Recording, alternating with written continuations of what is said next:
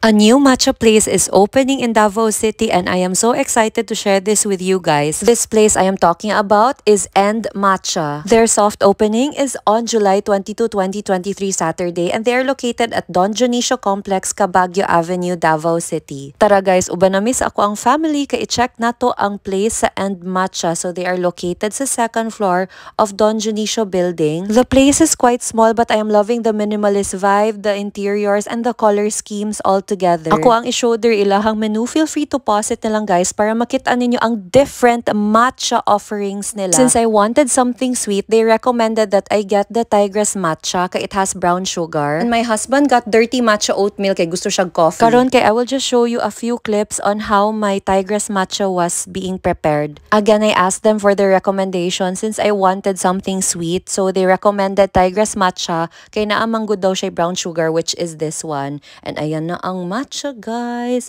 Look at it. It looks so good. And this is for 220 pesos. Karon kay I will try my Tigress matcha and give my honest feedback and rating. So when I tried it guys, promise it was really good. I am so glad that they recommended this one. I give this one a 9 out of 10. It was really good, promise. Now, let's move on to my husband's order, which is the dirty matcha oat milk. This one is composed of coffee, matcha, and of course, oat milk. Honestly, my husband is not a fan of matcha, but he still wants to try this out daw. And this one is for 220 pesos.